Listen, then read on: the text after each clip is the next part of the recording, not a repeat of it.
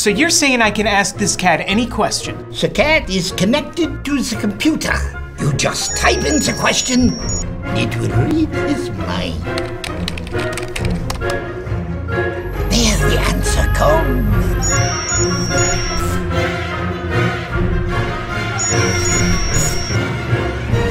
You're the man! I've been looking for this for weeks.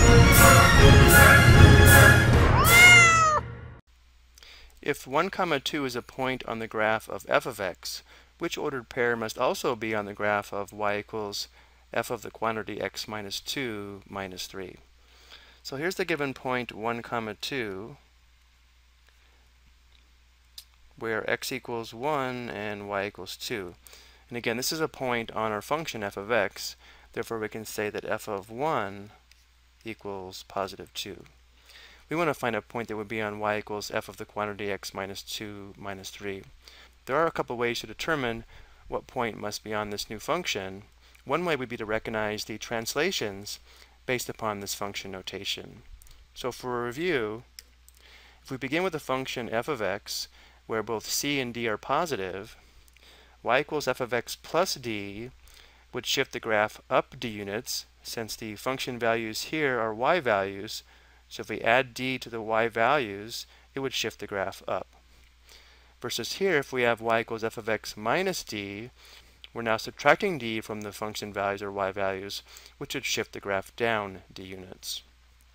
Next we have y equals f of the quantity x plus c.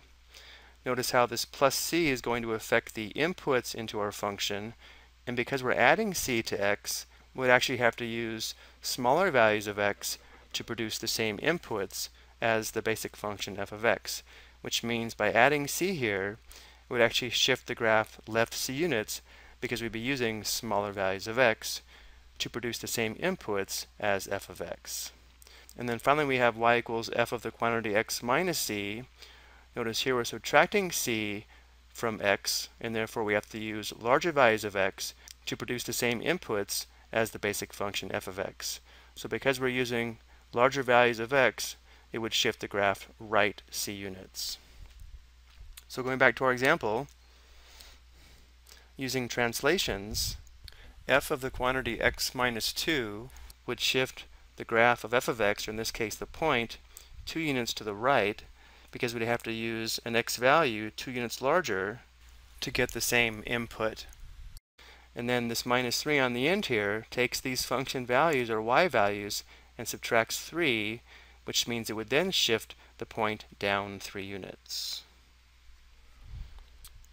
Which means the point 3, negative 1 must be on y equals f of the quantity x minus 2 minus 3.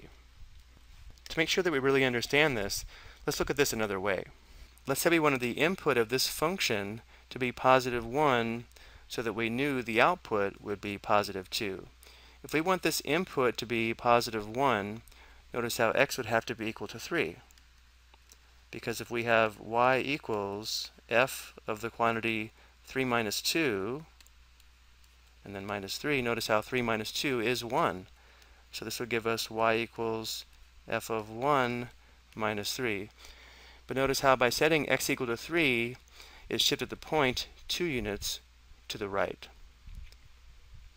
And then finally, since we know f of 1 equals 2, we can say y equals 2 minus 3, which means y equals negative 1. So by subtracting 3 from these function values, it actually shifted the graph down 3 units, giving us the y coordinate of negative 1. So whichever way we look at it, this point, 3, negative 1, must be on the function y equals f of the quantity x minus 2 minus 3.